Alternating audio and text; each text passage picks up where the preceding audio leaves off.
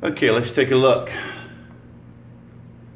In the AC duct, we've got 68 degrees coming out. In the corner above it, we've got 75 degrees. And the closet on the back wall, 75 degrees.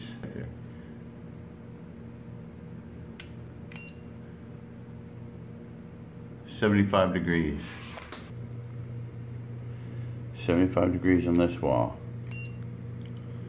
75 degrees in here. 74 degrees there. Back in the shower area on the tile, 73 degrees. Along the floor, 74. 73 on that wall. Up in the ceiling, 75, 74, 74, 75.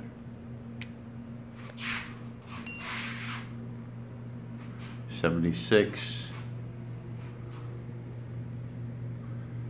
75. Down those corners, 74. 74. Very back corner, furthest away, it looks like right by that window is 78, because that window is, let's see what we got there, 78 degrees on the glass.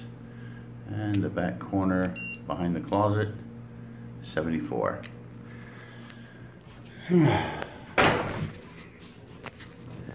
So it doesn't look like there's a whole lot of fluctuation. Where this AC is situated is probably just right in this long, narrow, tiny house. The only fluctuation that we're really getting is about a 3 degrees temperature increase above a lot of glass, above a lot of windows. Now that's before we put on the interlogic film. Once we put on the interlogic film, you're going to see almost no difference at all.